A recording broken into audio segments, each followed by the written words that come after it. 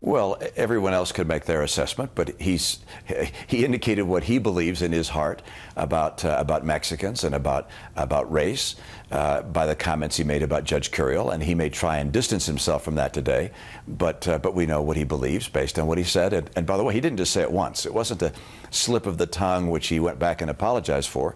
First of all, he's repeated it time and time again, and secondly, he's never apologized for it.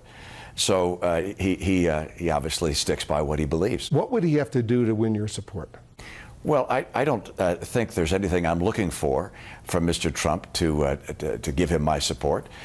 He's demonstrated who he is, and I've decided that a person of that nature should not be the one who, if you will, becomes the example for coming generations or the example of America to the world. Look, I don't want to see trickle-down racism. I don't want to see a president of the United States saying things which change the character of the generations of Americans that are following. Presidents have an impact on the nature of our nation. And trickle-down racism, trickle-down bigotry, trickle-down misogyny, all these things are extraordinarily dangerous to the heart and character of America.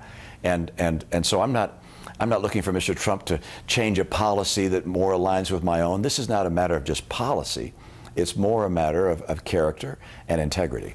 You think he's a racist? Oh, I think his comments time and again appeal to the racist tendency that exists in some people, and I think that's very dangerous.